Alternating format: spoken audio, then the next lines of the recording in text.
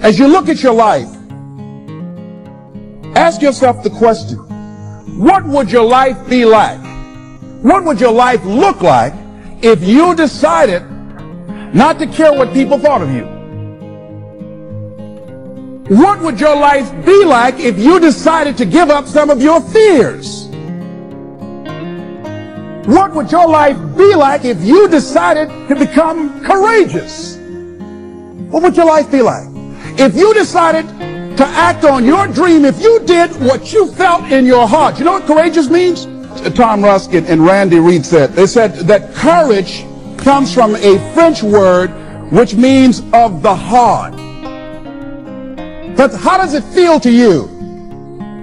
He says it's courage, it takes courage to live. Says most people go through life not allowing themselves to step out because they don't want to let go. They don't want to be blown around. They don't want to be moved. The courage to face life's whirling wind of contradictions. The courage to love yourself. The courage to love. For years, I was afraid to love. The courage to take a chance.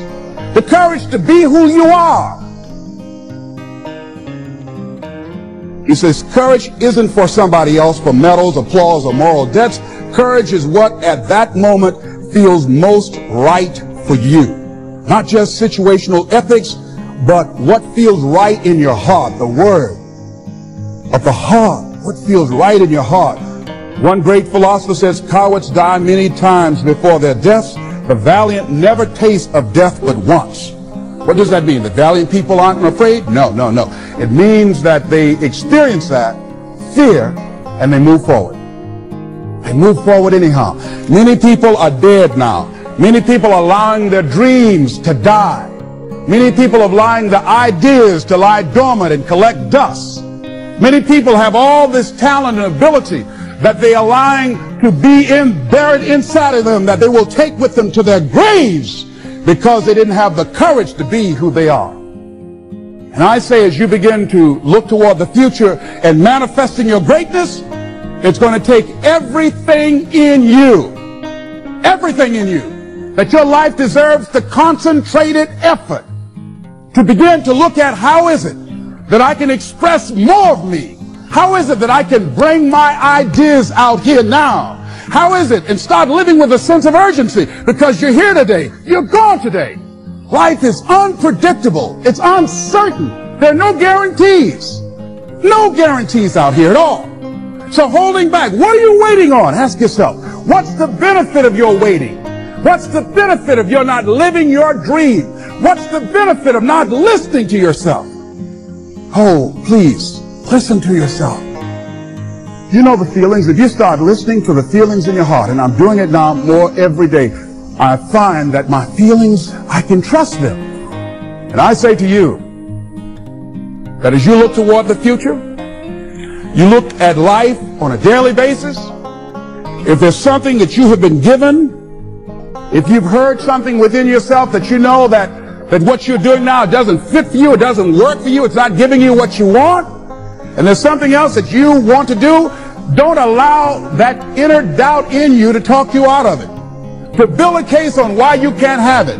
To tell you why you're not good enough. You ignore that inner voice and all of the external voices. Don't judge the possibilities for what you can do based upon the circumstances, because the circumstances won't determine who you are. Don't determine what you're able to do based upon your resources. Don't determine what's possible for you based upon where your life is right now. Where your life is right now is not you. That's just what it is right now. But the possibilities for you are unlimited. If you're in a rebuilding process, it's unlimited. If you're coming back from adversity and devastation, it's unlimited of what you can do. That's the capacity of human beings. It doesn't matter how many mistakes you've made. It doesn't matter how many flops you've had. It doesn't matter how much money you've lost. In fact, I see it only as an investment of what you learn from life. Not losses, but investments of what's possible for you.